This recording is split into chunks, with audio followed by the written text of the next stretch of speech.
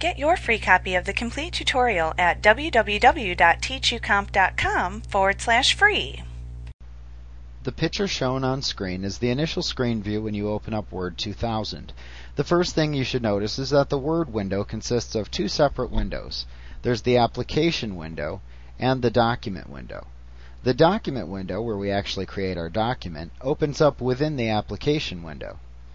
You can close the document window using the small X in the upper right corner without closing the whole Word application.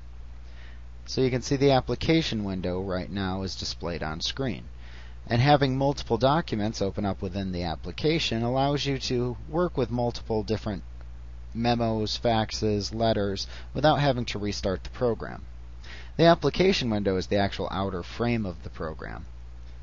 It consists of the title bar up at the top, the menu bar in which we can click commands and then select subcommands from the menus that appear, the status bar down at the bottom telling us information about our document such as what page we're on, the standard toolbar which contains standard commands used across the entire Microsoft Office suite like new document, open document, save document, spell check.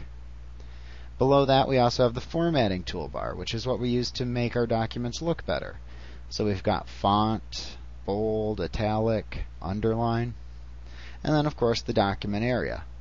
Now depending on your document view, which we'll discuss the views of a document in a little bit, you'll also have a ruler and maybe a tab button in the upper left corner.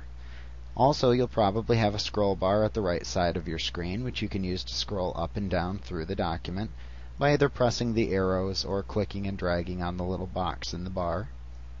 And you may also have one at the bottom of your document.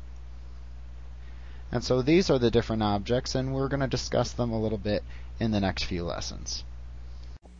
Like what you see? Pick up your free copy of the complete tutorial at www.teachucomp.com/free.